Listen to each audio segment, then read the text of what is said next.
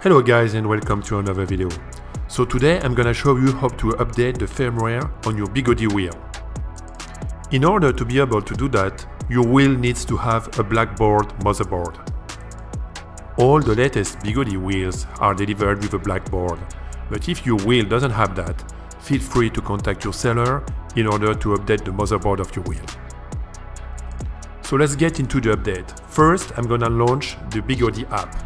If you don't know where to get it, I'll put the links down below. I'm connecting to the wheel and then I will click on Me, Settings and Firmware Upgrade. And now you have a list of firmware, sometimes several ones for the same wheel, so I advise you to choose the one that matches the best your wheel. Here I'm updating the EX, so I will choose that. You end up on a screen not fully translated in English. You can see the update number that you're gonna apply on your wheel. You press the button and the update starts.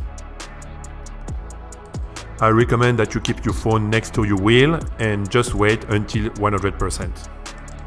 While you update the firmware, the wheel is gonna beep several times. That's perfectly normal.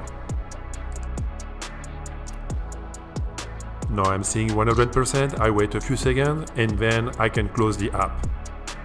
If you're using Android, the wheel is gonna be shut off, but if you're using iOS, the wheel is still gonna be on, so I recommend that you switch it off and switch it on again. Now I switch on the wheel, I confirm everything is fine, and now I can go for a test ride with that new firmware. And that's it. That's how you update the firmware on your Begode wheel. It's not a perfect process. For example, you cannot review which version of firmware you have installed on your wheel. So you can end up installing the same firmware that you have already on your EUC. However, after installing that firmware on several wheels, I've always received positive feedback after the update, so I really recommend you guys to do it. That's all I have for today. Don't forget to like and subscribe, and I see you next time.